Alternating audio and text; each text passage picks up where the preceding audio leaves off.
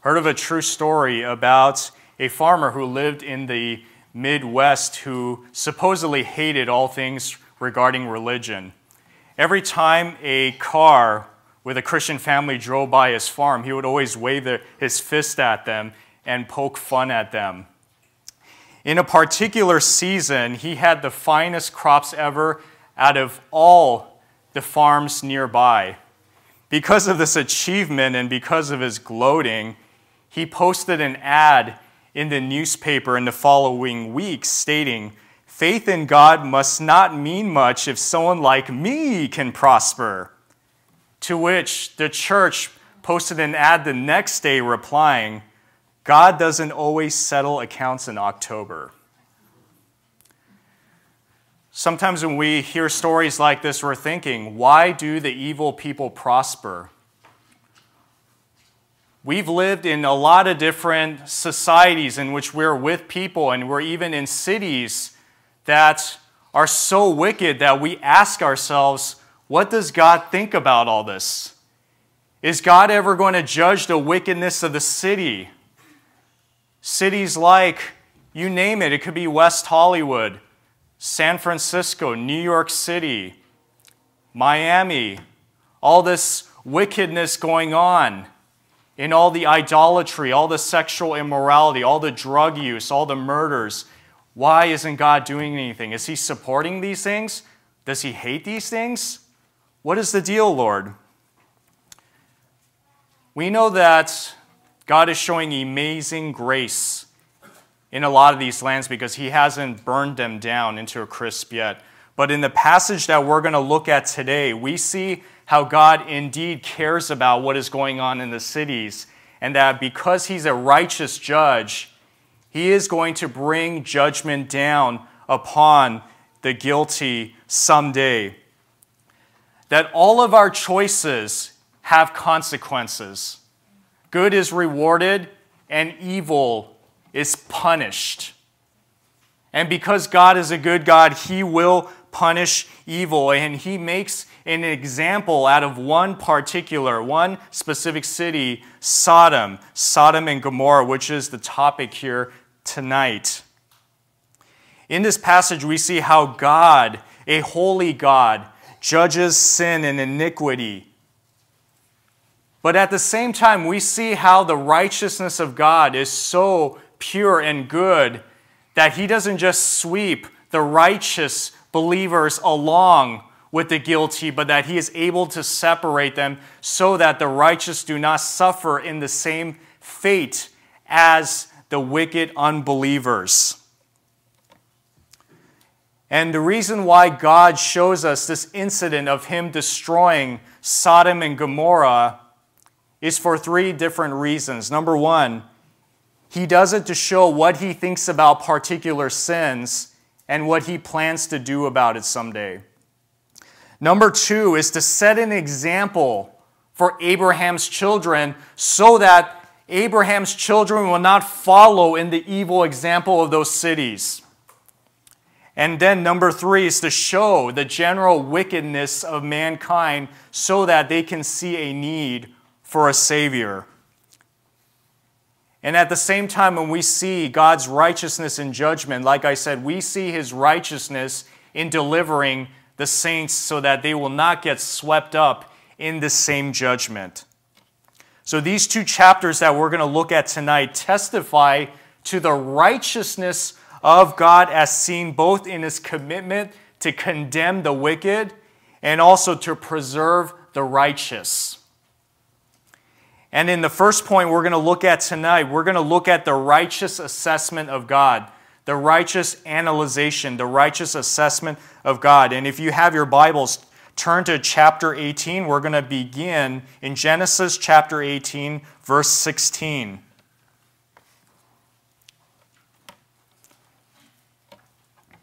And this is the word of God. Then the men rose up from there and looked down towards Sodom, and Abraham was walking with them to send them off. The Lord said, "Shall I hide from Abraham what I am about to do? Since Abraham will surely become a great and mighty nation, and in him all the nations of the earth will be blessed. For I have chosen him so that he may command his children and his household after him to keep the way of the Lord by doing righteousness and justice, so that the Lord may bring upon Abraham what he has spoken about him. And the Lord said, the outcry of Sodom and Gomorrah is indeed great, and their sin is exceedingly grave. I will go down now and see if they have done entirely according to its outcry, which has come to me, and if not, I will know. Then the men turned away from there and went toward Sodom, while Abraham was still standing before the Lord. Abraham came near and said, will you indeed sweep away the righteous with the wicked? Suppose there are 50 righteous within the city. Will you indeed sweep it away and not spare the place for the sake of the 50 righteous who are in it? Far be it from you to do such a thing, to slay the righteous with the wicked, so that the righteous and the wicked are treated alike. Far be it from you. Shall not the judge of all the earth deal justly? So the Lord said, if I find in Sodom 50 righteous within the city, then I will spare the whole place on their account. And Abraham replied, now behold, I have ventured to speak to the Lord, although I am but dust and ashes. Suppose the 50 righteous are lacking 5. Will you destroy the whole city because of 5? And he said, I will not destroy it if I find 45 there. He spoke to him yet again and said, suppose 40 are found there. And God said, I will not do it on account of the 40. Then he said, oh, may the Lord not be angry, and I shall speak. Suppose 30 are found there. And God said, I will not do it if I find 30 there. And he said, now behold, I have ventured to speak to the Lord. Suppose 20 are found there. And he said, I will not destroy it on account of the 20. Then he said, oh, may the Lord not be angry, and I shall speak only this once. Suppose 10 are found there. And God said, I will not destroy it on account of the 10. As soon as he had finished speaking to Abraham, the Lord departed, and Abraham returned to his place. So we're going to stop right there. We're going to look at what we just read. So we see how in this it starts out with Abraham walking with the 3 to walk off with them. Last week I talked about how God demonstrated the power of his faithfulness, his trustworthiness to deliver on the promises, the Abrahamic covenant promises, and how the 3 visited Abraham last week. So now it's the end when he's about to walk off with them, and they approach Sodom and Gomorrah. And when this happens, it says the first thing that the Lord does is that he thinks within himself. He thinks within himself whether he should reveal to Abraham what he's about to do in this wicked city. And there are 2 possible reasons for why God was thinking this in his head. Number 1 is he has to explain to Abram why one country was suddenly being removed from this plan of Israel going out and blessing all the Gentile nations of the earth. And then number 2, it was possibly to show Abraham what it means to teach the righteousness and justice of God towards his future generation. So he indeed told Abraham about what he is about to do.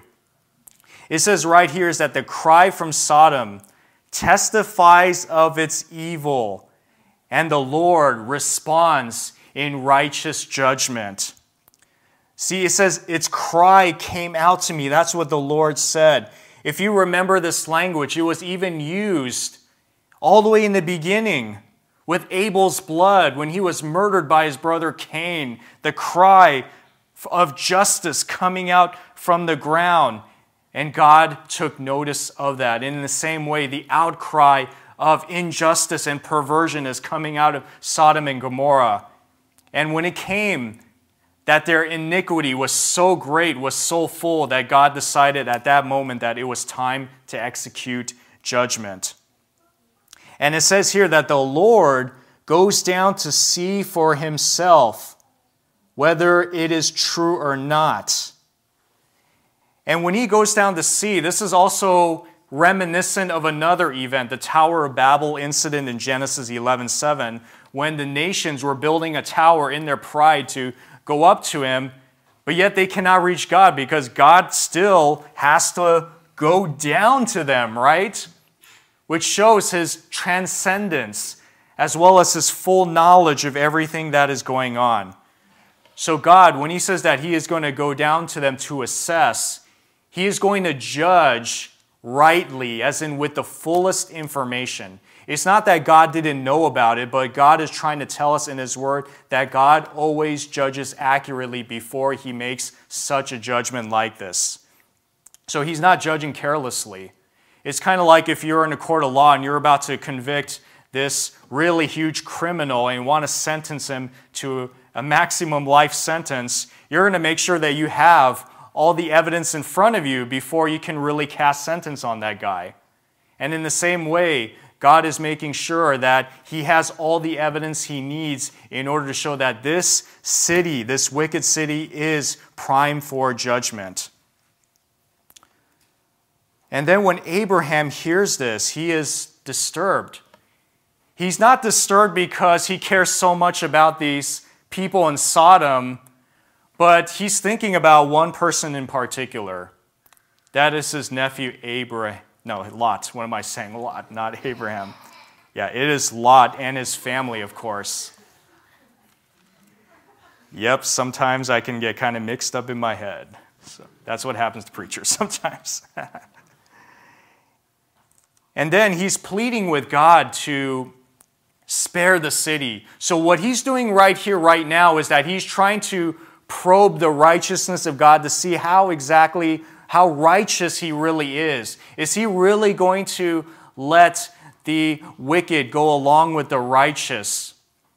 Because it says right here that Lot, even though he's imperfect, and he's not quite as godly as Abraham is, but he's a righteous man. He's righteous because he has faith in Yahweh. He has been saved. And we know that God is always faithful to those whom he has elected and saved. That is why they go to this back and forth thing, which happens about 6 times, starting from 50 and then going all the way down to 10. Now that's incredible because Sodom and Gomorrah must have had at least thousands of people living in these cities. So 50 is really a small number. And then when he goes down and down and down and down and down, we really see the justice of God on display, his righteousness, that he says that even if there are only 10 people here, I will spare the city. I will not destroy the city because of these 10 people. Just a small percentage of the whole city that is shielding the city from judgment. That is incredible. And that is showing the depth of God's mercy right here. Now, when he talks about righteous, what is a righteous person? Because we've heard that term used in the Old Testament, like with Job and then with people like Zechariah, how they were righteous people. What does it mean that they're righteous? Well, number one, what it does not mean is that they're good people based on their own morality. It doesn't mean that, saying they're just good people. When the Bible talks about righteousness, it talks about a person who has been made righteous because of his faith in God and in his promises. That just like us Christians, that when we repent and trust in Christ for our salvation, our sins are credited to Christ and his righteousness is given to us. And the Holy Spirit works out that righteousness in fruit. So it has a legal component, but also has some practical observations as well. This is what it means, that when people in the Bible are considered righteous, that means that they are part of the covenant promises because of faith. So to be unrighteous means that you have no part in the covenant and that you have no interest in obeying God. And these people are what is called the wicked people. So Abraham does not want the righteous to suffer the same fate as the wicked. So that is why he keeps pleading till he gets down to a particular 10. And why is it that he stops at 10? Most likely it's because that is the number of Lot's entire family. Because who do we have here in Lot's family? We have Lot, his wife, we have his 2 daughters, 2 sons-in-laws, 2 more daughters, and 2 sons. So that's the 10 right there. And when he says destroy, it comes from the Hebrew word sahat, which is the same word used when he was talking about, when the Lord mentioned the great flood in Genesis 6. That he is about to destroy the whole world in the flood. And then God rescues these 8 righteous people. The only 8 righteous people, because of their faith, he took them out. He delivered them out before his judgment came to sweep the whole world out. And in the same way, it is because of God's righteousness and his desire to save those who are his by faith that he will rescue Lot out of that and preserve that city. And when you think about it, do you really think that that's probably the reason why God is withholding judgment from so many cities around the world? Could it be because of the presence of Christians that he doesn't want to sweep the righteous along with the unrighteous? That us Christians, that we're kind of shielding the cities so that they won't get destroyed. Because if you look around right now, we see cities and the way they act, it has gone way beyond Sodom and Gomorrah. I mean, exceedingly beyond. Sodom and Gomorrah is just like child's play compared to what some of the cities are doing right now. And the question we're thinking is, why hasn't God rained fire and brimstone upon these cities as well? You know, God's judgment, like in Sodom and Gomorrah, this is not meant to be prescriptive, as in like every time a city gets to Sodom and Gomorrah league that God is automatically going to rain fire and brimstone down. It is a historically conditioned event to show us something, to show us about the danger of sin, what God thinks about sin, and how he will judge sin someday. And we know that there is a time in which God will judge the world again. That the next time we see God's prophetic judgment coming upon the world is during that great tribulation period, which is why in Revelation 3:10 it says that those who are faithful, they will be taken out of the hour of testing that is about to come upon the whole world. That God is going to rescue us like Lot so that we will not have to suffer in the same fate as those who will need to suffer during the tribulation period. And when we think about this, it should cause us to pray for the nations. And when I say pray, I don't mean just for their salvation. We should be praying for the righteous people within those cities. We should be praying that God will spare them, that God will protect them, and not sweep them in judgment if he ever did do something that we don't know about. We must be constantly interceding for these people in these cities. Because God's people are scattered everywhere. And they're probably the only reason why God is withholding Sodom and Gomorrah-like judgment upon them. So now that God has seen that he knows of the unrighteousness of Sodom and Gomorrah, he has a plan to get Lot out of there. Which is the next point tonight, and point number 2 is the righteous rescue of God, which is demonstrated. That God demonstrates his righteousness in the rescue of the righteous, of those who are saved. I'm going to read from 19:1 through 22. Now the 2 angels came to Sodom in the evening as Lot was sitting in the gate of Sodom. When Lot saw them, he rose to meet them and bowed down with his face to the ground. And he said, "Now behold, my lords, please turn aside into your servant's house and spend the night and wash your feet. Then you may rise early and go on your way." They said, however, "No, but we shall spend the night in the square." Yet he urged them strongly, so they turned aside to him and entered his house, and he prepared a feast for them, and baked unleavened bread, and they ate.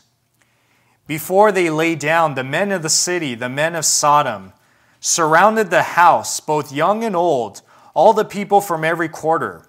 And they called to Lot and said to him, "Where are the men who came to you tonight? Bring them out to us that we may have relations with them."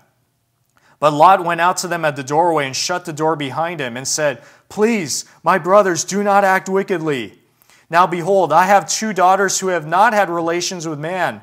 Please let me bring them out to you and do to them whatever you like. Only do nothing to these men, inasmuch as they have come under the shelter of my roof." But they said, "Stand aside." Furthermore, they said, "This one came in as an alien, and already he is acting like a judge. Now we will treat you worse than them."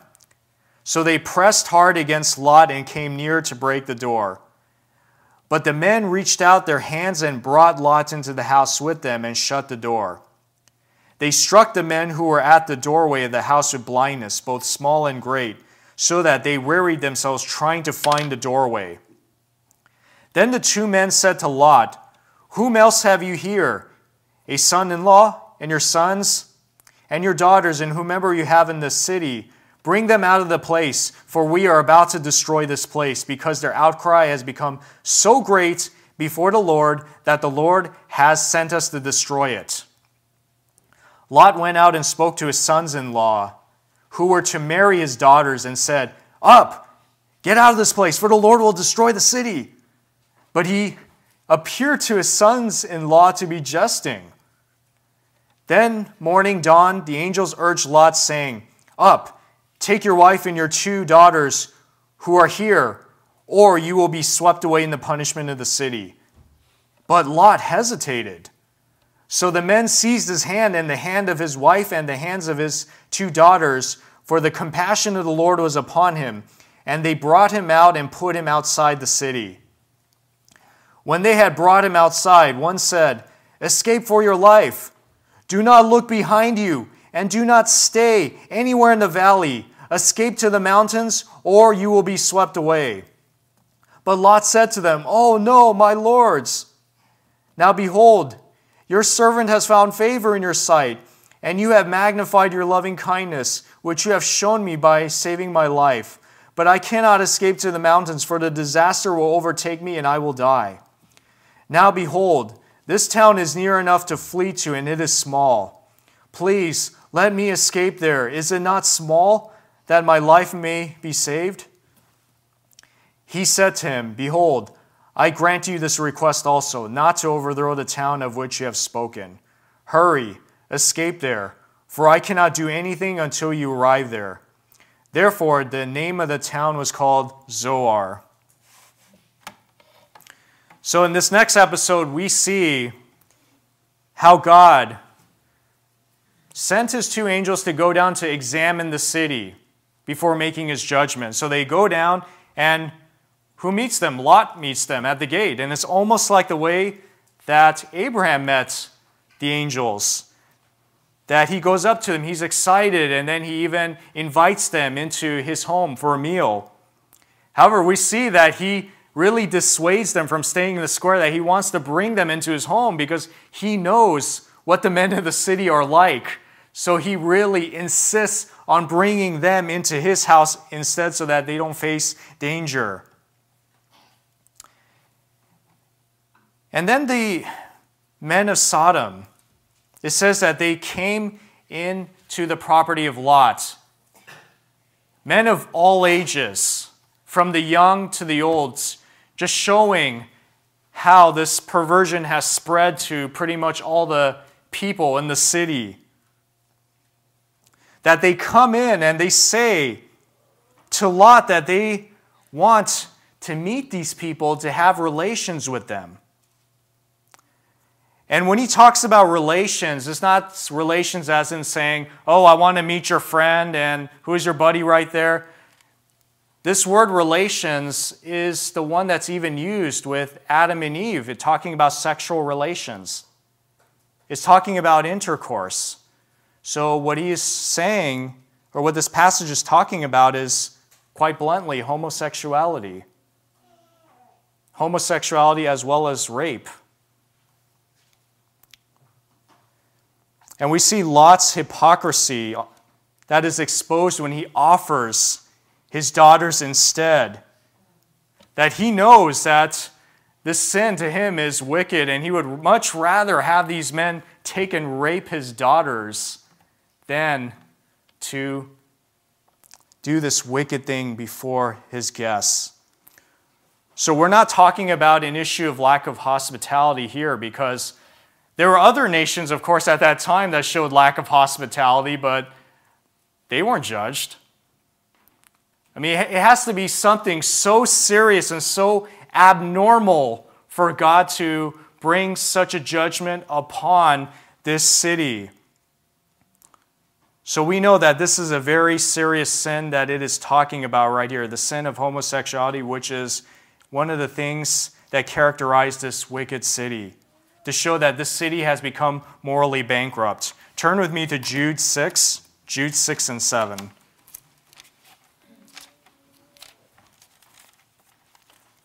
Jude comes after 3 John.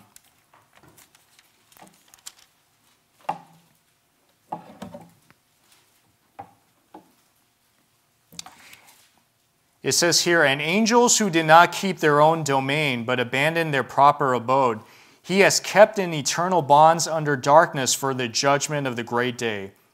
Just as Sodom and Gomorrah and the cities around them, since they in the same way as these indulged in gross immorality and went after strange flesh, are exhibited as an example in undergoing the punishment of eternal fire." Now turn with me to Romans chapter 1, verse 18. We're actually going to read a pretty long one, beginning in chapter 8, or verse 18 in chapter 1.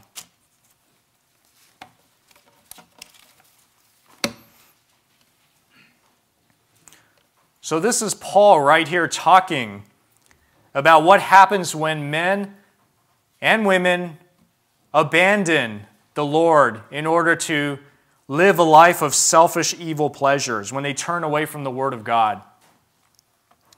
In verse 18 it says, "For the wrath of God is revealed from heaven against all ungodliness and unrighteousness of men who suppress the truth in unrighteousness. Because that which is known about God is evident within them, for God made it evident to them. For since the creation of the world, his invisible attributes, his eternal power and divine nature have been clearly seen, being understood through what has been made, so that they are without excuse. For even though they knew God, they did not honor him as God or give thanks, but they became futile in their speculations, and their foolish heart was darkened. Professing to be wise, they became fools, and exchanged the glory of the incorruptible God for an image in the form of corruptible man and of birds and four-footed animals and crawling creatures. Therefore, God gave them over in the lusts of their hearts to impurity, so that their bodies would be dishonored among them. For they exchanged the truth of God for a lie and worshipped and served the creature rather than the Creator, who is blessed forever. Amen. For this reason, God gave them over to degrading passions, for their women exchanged a natural function for that which is unnatural, and in the same way also the men abandoned the natural function of the women and burned in their desire toward one another, men with men committing indecent acts and receiving in their own persons the due penalty of their error. And just as they did not see fit to acknowledge God any longer, God gave them over to a depraved mind to do these things which are not proper, being filled with all unrighteousness, wickedness, greed, evil, full of envy, murder, strife, deceit, malice. They are gossips, slanderers, haters of God, insolent, arrogant, boastful, inventors of evil, disobedient to parents, without understanding, untrustworthy, unloving, unmerciful. And although they know the ordinance of God, that those who practice such things are worthy of death, they not only do the same, but also give hearty approval to those who practice them." You can turn back to your passage. Whew, that is quite a serious picture, isn't it?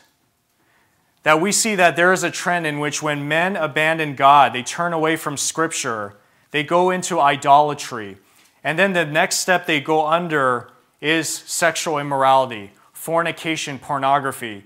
And then below that, when we hit rock bottom, is when people do the unnatural and go beyond just fornication, and they actually commit these acts against each other, people of the same sex. And then they're pretty much given over to all sorts of pride and evil. So what this text is saying is that when people get to this last stage, it shows that that society has pretty much hit rock bottom. And we're seeing that all around the world right now, not just in this country. That we are indeed a Sodom and Gomorrah-like land. And not only that, but it says that they give hearty approval to those who practice such things. And we see a lot of people giving hearty approval to people who practice sexual sins, whether it's homosexual or heterosexual sins. Now, it is a difficult subject for me to talk about, especially living in such a liberal city like this, but I want to be faithful to tell you guys and all the listeners, even online, that homosexuals are not beyond saving grace, that they can be saved as well, that they are drinking of one poison out of many sins, and of course they will be judged for their other sins as well, but they are not beyond the saving grace of God, that they can still be saved. And we must treat them like we would treat any sinners, that of course we are going to point out their sinful nature, but we're going to share the grace of God with them so that they can be saved. Because we believe our God, He can transform sinners, that He can do that even with homosexuals. That I've seen it happen with drug dealers. I've seen it happen with alcoholics. I've seen it happen with people struggling with pornography. I've seen it happen with people who are worshiping false gods. I've seen it happen with murderers, people struggling with rage since they were little. God can do that even with people who struggle with the sin.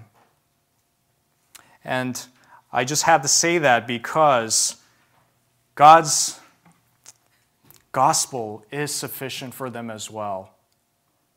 But yet at the same time, sin is sin. And that's the reason why he wrote this passage, was to show us that it is indeed a sin before God and something that needs to be repented of before his judgment comes. And, we see a really sad picture here about, even when we look at Lot, that Lot came into the city, and we know that he was saved because he still has a conscience. He still understands right and wrong. But the city has so corrupted his thinking that he's just started to make really poor choices as a believer in God. That we see this, that instead of trying to protect his daughters, that he tries to offer his daughters instead, trading one sin for another. That it just shows that even believers like this can really be so corrupted by the world that it causes them to compromise in some ways. And how do the men react? That they don't accept the offer, but they actually turn on Lot. And they said, "You who just came in here, who are you to judge me?" Sounds familiar, doesn't it? I mean, how many people actually say that these days in the LGBT community? It happened even back then as well. That when you confront people with their sins, that they're going to confront you back and tell them that you are judging them. So what do? Because of their desire to carry out their sins, that they break in and they take Lot in, planning to do to Lot also what he's going to do to the strangers or the people in the house. And then what happens there is something miraculous. They are blinded so that they can't see, so that Lot can escape from there. But despite their blindness, they're still kind of searching for the door. I mean, I would just be in shock, how did I get blind in the first place? But they don't care about that. They're just going and still looking, trying to find the victims to get their hands on. That shows that really the power that this sin had over their minds and their hearts, it was just so sad. So sad. And then we see the messengers tell Lot to get out. They've said, pretty much, we've seen enough. That's all we needed to see. The city's going to be destroyed. Now you got to get your family. You got to get them out right now. Get them out. Tell them right now. And that is what Lot does. In fact, he goes to his son and he warns him about the judgment that is to come. He says, "Up, get out of this place, for the Lord will destroy the city." But Lot appeared to his sons-in-laws to be jesting, which means joking. It's kind of like saying, "What? Get out of here." Yeah, right. God is going to destroy the city tomorrow. But we see a sad picture of here when the word of God concerning judgment is ignored and the consequences come. That when God warns us about something, we must listen to it. And if it's really that urgent, we must act right away and not question anything. And it just shows that his sons-in-laws were just so in the world that they just didn't care about what God had to say. So God had to sweep them away. It says right here in verse 16, in 15, Lot was saying, or the angels were saying to Lot, "Take your wife and your 2 daughters, those who will go with you, because this city will be swept away." But in verse 16, it says, "But Lot hesitated," because the city had such an influence on him that he loved the city so much that he just couldn't let go of it, that he knew he was going to lose something. So what happens? The angel basically takes Lot by the arm and drags him out of the city. Let's go right now. And when we think about this, this is God's mercy that's on display. Because God could have easily said, "Oh, he's in the world. He doesn't care. Just leave him here to die."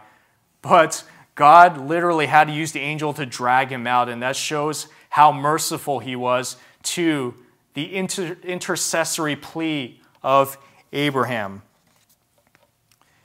Yet despite the fact that even when Lot was going out, he didn't want to completely leave, because Zoar was actually one of the cities that was supposed to be destroyed. 5 cities total. And he says, "I want to go to this city nearby. Please, Lord, not to the mountains. I'm going to get destroyed on the way there." And surprisingly, he says, "Okay, I'll let you go to that city." So what does that mean? That means that city was actually spared. Unbelievable, huh?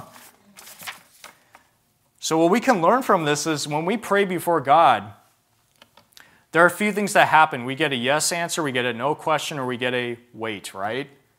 And even in certain requests like this, it shows that our intercession sometimes do at times block judgment that comes upon certain cities, that he even grants these requests that are kind of trivial, but God does it in order to accommodate people like Lot here. And I need you to really see what Lot was going through, because it's kind of like because we know how he separated from Abraham because of the land dispute and he went into Sodom. So that's kind of like saying if you separated from your family and you moved to San Francisco, you start a new life there, and you're a true believer, you indeed are, but because you're so into the culture of San Francisco, you're so into the business, the economy of San Francisco, as well as its pleasures, that it really does have a worldly influence on your mind. And what happens is that when God destroys it, Lot just couldn't let it go. And when he was going, it's kind of like saying that if God was going to destroy San Francisco, Lot was trying to negotiate with the angel, saying, "Oh no, can I just go to Berkeley instead and just hang out there?" When in fact, maybe Berkeley was supposed to be one of the cities that was supposed to be destroyed. But he was saying that he listened to Lot. He listened to him out of mercy and just left him there. That is why we can by all means live in a city, any city, of course. Every city that we go to are going to have sinful people there doing a lot of stuff. But I think the point that is trying to get here is that we should not be so attached to the world that we lose sight of God and His will in the process. Do you remember what John said in 1 John 2:15, 17 when he says, "Do not love the world nor the things in the world. If anyone loves the world, the love of the Father is not in him. For all that is in the world, the lust of the flesh and the lust of the eyes and the boastful pride of life is not from the Father, but is from the world. The world is passing away in its lusts, but the one who does the will of God lives forever." So once God gets Lot out of there, then judgment finally comes. Then it's showtime. We see the next aspect of God's righteousness on display in point number 3 in the judgment of God, in the actual judgment of God. If you're in verse 23, follow along with me from 23 to 29. The sun had risen over the earth when Lot came to Zoar. Then the Lord rained on Sodom and Gomorrah, brimstone and fire from the Lord out of heaven. And he overthrew those cities and all the valley and all the inhabitants of the cities and what grew on the ground. But his wife from behind him looked back, and she became a pillar of salt. Now Abraham arose early in the morning and went to the place where he had stood before the Lord. And he looked down towards Sodom and Gomorrah, and toward all the land of the valley, and he saw, and behold, the smoke of the land ascended like the smoke of a furnace. Thus it came about when God destroyed the cities of the valley, that God remembered Abraham and sent Lot out of the midst of the overthrow, when he overthrew the cities in which Lot lived. So we see that in the morning judgment finally came. That it came upon 4 cities, Sodom, Gomorrah, Admah, and Zeboim. Everything was destroyed. Everything, the population, the vegetation, everything, the culture was totally obliterated. In what was probably the greatest nuking experience ever.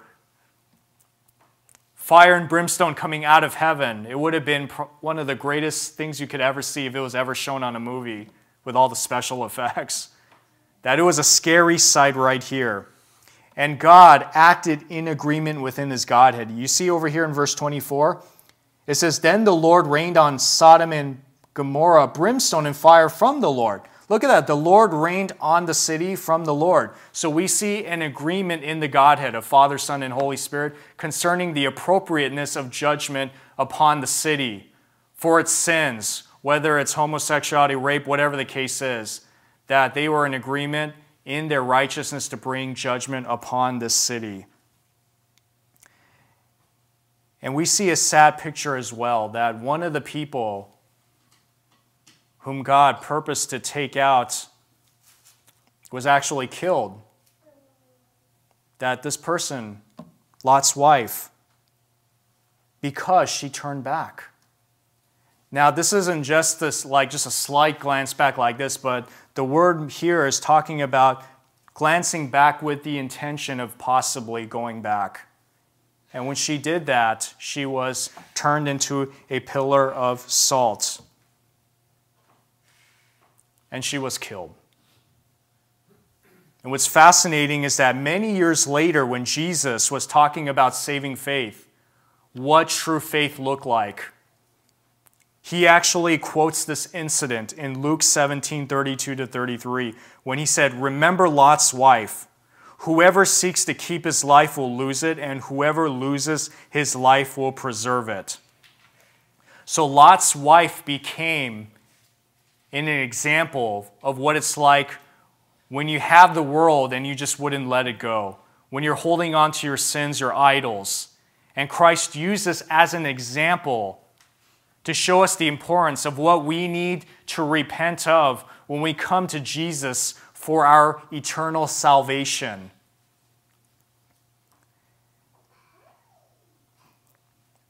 God remembered Abraham's request that even though God destroyed the wicked, but he was faithful to deliver the saints. That even though Lot was not perfect by any means, that God still showed his mercy to preserve this saint of his. And we see a display of how God, those whom he has elected, despite their imperfection, will be preserved by God. I want to show you this in 2 Peter 2. Can you turn there with me? 2 Peter 2, 6-8.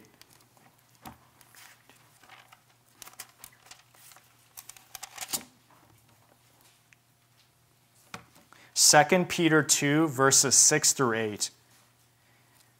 It says, "And if he, God, condemned the cities of Sodom and Gomorrah to destruction by reducing them to ashes, having made them an example to those who would live ungodly lives thereafter, and if he rescued righteous Lot, oppressed by the sensual conduct of unprincipled men, for by what he saw and heard that righteous man, while living among them, felt his righteous soul tormented day after day by their lawless deeds, then the Lord knows how to rescue the godly from temptation and to keep the unrighteous under punishment for the day of judgment, and especially those who indulge the flesh in its corrupt desires and despise authority." You can turn back to the passage.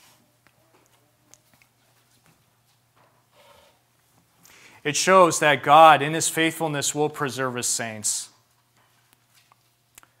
That there will be a wide range of Christians, some who are pretty much like Abraham, and then there's some who are a little bit more this direction, who struggle with worldliness. That is why God always talks about the importance of not serving two masters, of not living for the world, because even if we are saved, God knows that the world can have such a big influence in our thinking that it corrupts our choices and has severe consequences. That we can make so many mistakes if we are in the world. That we know, like I said before, that God's judgment will be coming upon the world again.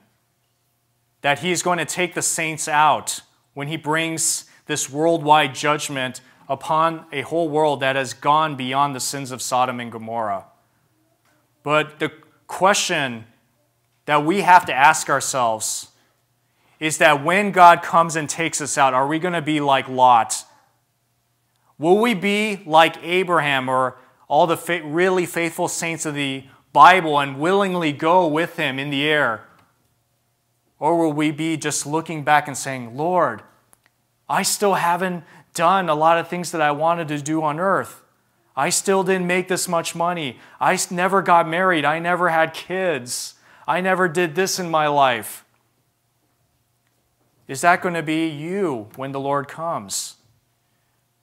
I mean, God is going to be merciful and he's going to drag you out of there whether you like it or not, but I think right now we should really be fostering that attitude of being willing to go, even if we have immense treasures here in this world, so that we don't have to suffer in that same judgment and suffer the shame that Lot suffered.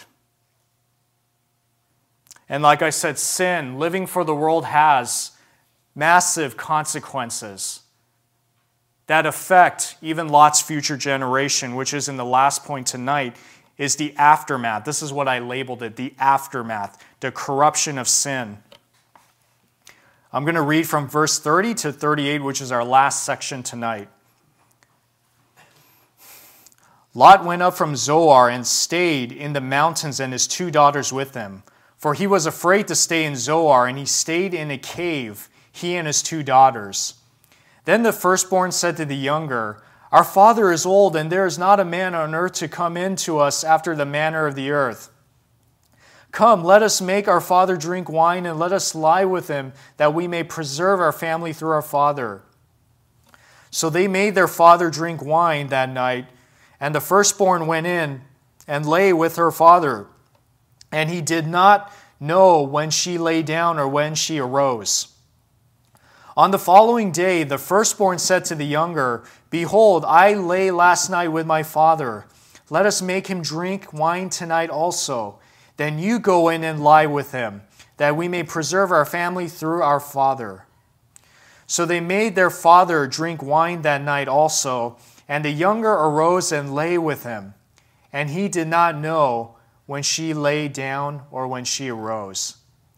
Thus both the daughters of Lot were with child by their father. Their firstborn bore a son and called his name Moab. He is the father of the Moabites to this day.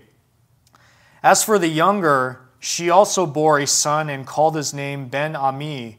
He is the father of the sons of Ammon to this day. Now, this next incident, we see how Lot goes to the mountain that originally he didn't want to go to. That I guess he did go into Zoar, but afterwards he fled into the mountains. So why exactly did he go into the mountains? Well, there's two different theories. One is the people of Zoar probably did not trust him after everything that happened with Sodom and Gomorrah. And then another one is he had no livelihood.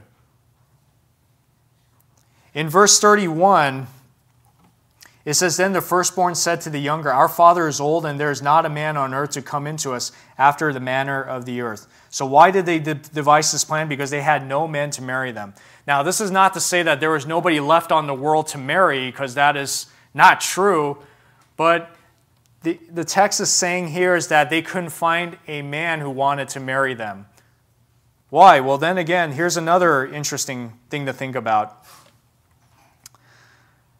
They probably thought that marrying these two daughters would probably be very bad luck for them after what happened in Sodom and Gomorrah.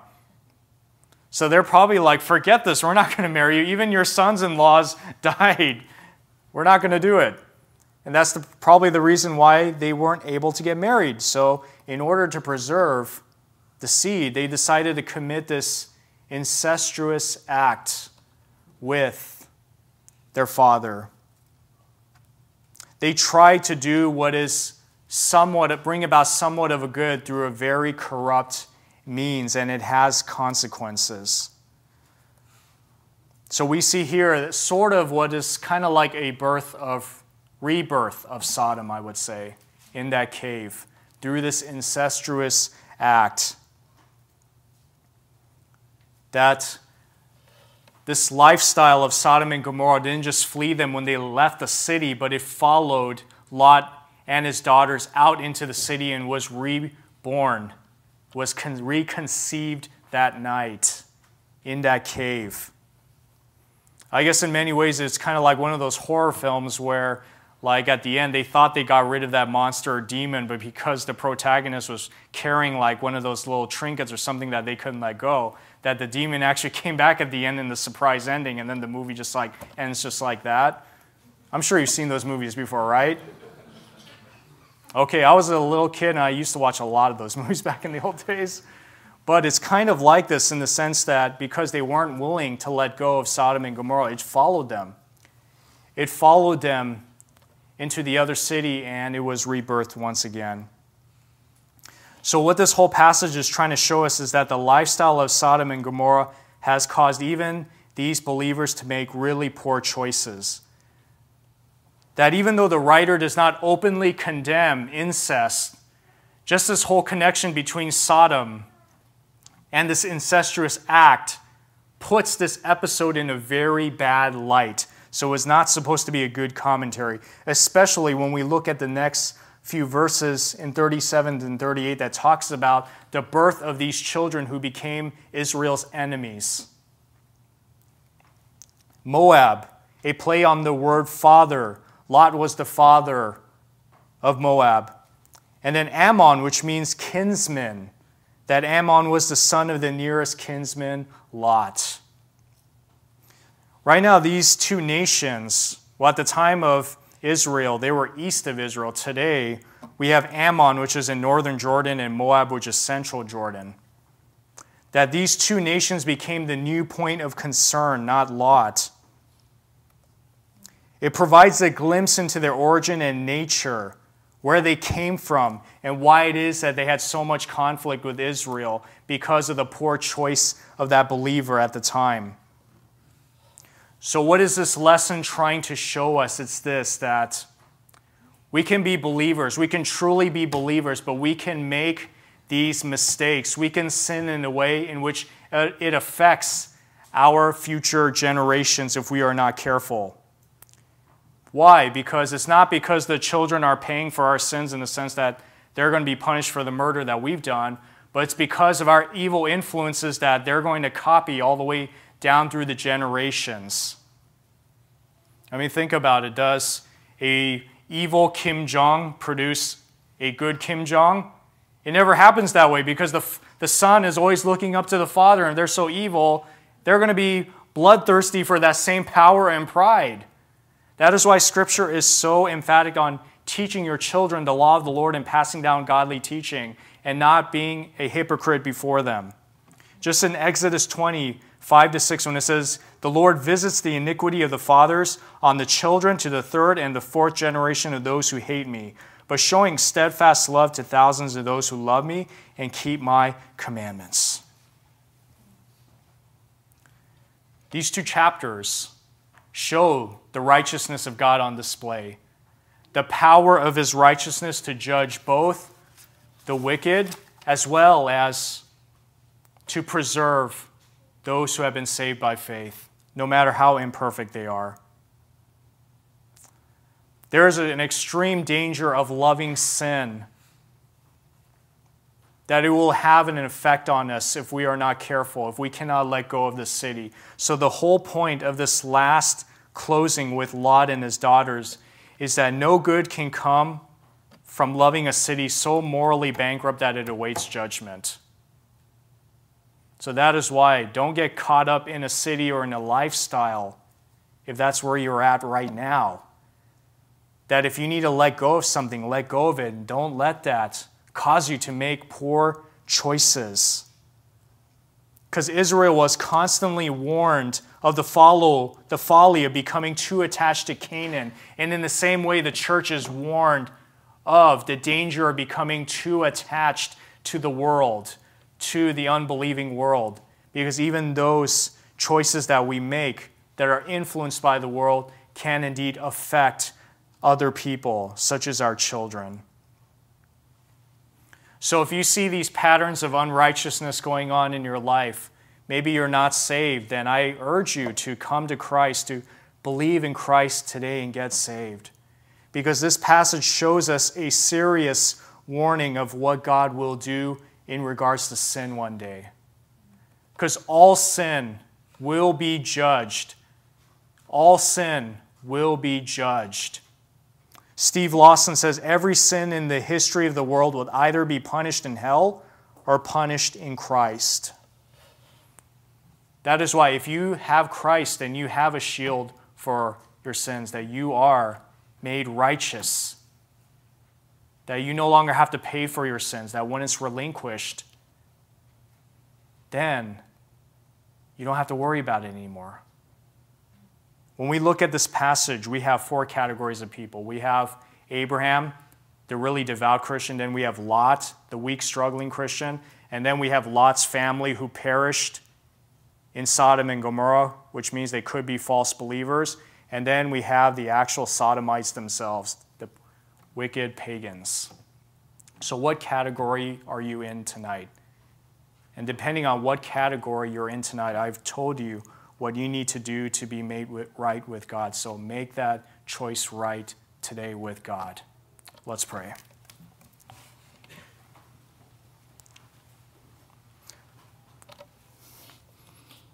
God, a very serious topic that we're looking at tonight, a very hefty topic with a lot of very sad but sobering themes. We ask,